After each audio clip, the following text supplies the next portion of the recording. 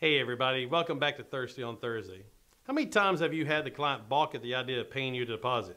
How many times do you get to the end of a job and you only wish you had gotten that deposit at first? Today we're going to talk about collecting deposits. We have many clients that are adamant about collecting a 60% deposit on every job they sell. Since those jobs are usually around $26,000, that could be an enormous amount of money to most people. But securing it, even some part of that deposit, is a matter of principle. The reason is that when people invest in something, they tend not to go somewhere else.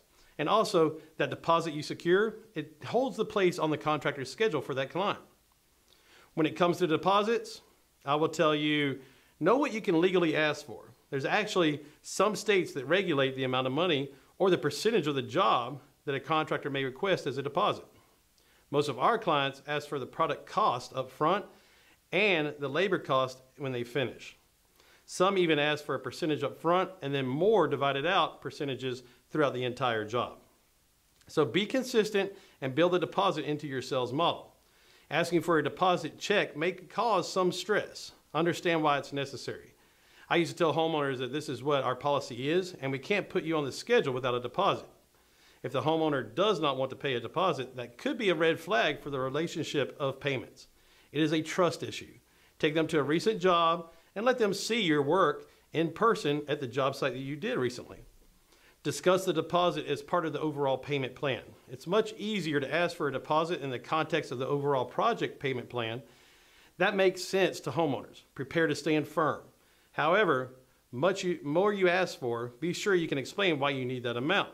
Awards, testimonials, they also help calm the client when asking for the deposit. Anything that makes you reputable in the business builds trust. Be creative. Commercial building managers budget for maintenance and repairs. Homeowners don't. So not everyone who needs a new roof or gutters or basement waterproofing can write a check, let alone reach for their wallet. Often that deposit may be more than they thought it was going to be. If homeowners want the work done but hesitate, it's up to salespeople to find out if the deposit is standing in their way.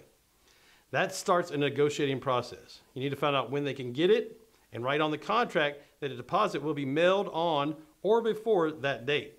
The company pulls permits and other materials after the deposit has been received. You have to be detailed in your contract to make sure there's no questions throughout the process. Choose your payment method. Many companies take deposits via credit card payment. That's convenient for homeowners, but it costs businesses 2 to 3%, sometimes even more in bank fees. State your preference. Don't assume that a written check is money. To Rose, it's not real money until it has moved through the bank. He won't order materials or pay a subcontractor before the check has actually cleared. Clients have asked if they can post-date the deposit check or write two at different times in the week. That's an honest, upfront conversation. But the check that was written on the account that was closed or the one that bounced when no one told me there was that possibility, that tells me we have a trust issue. So build the relationship, build the trust, and get the deposit. The deposit takes your client off the market. They're married to you, so now it's time to take them on the honeymoon of renovation. See you next week.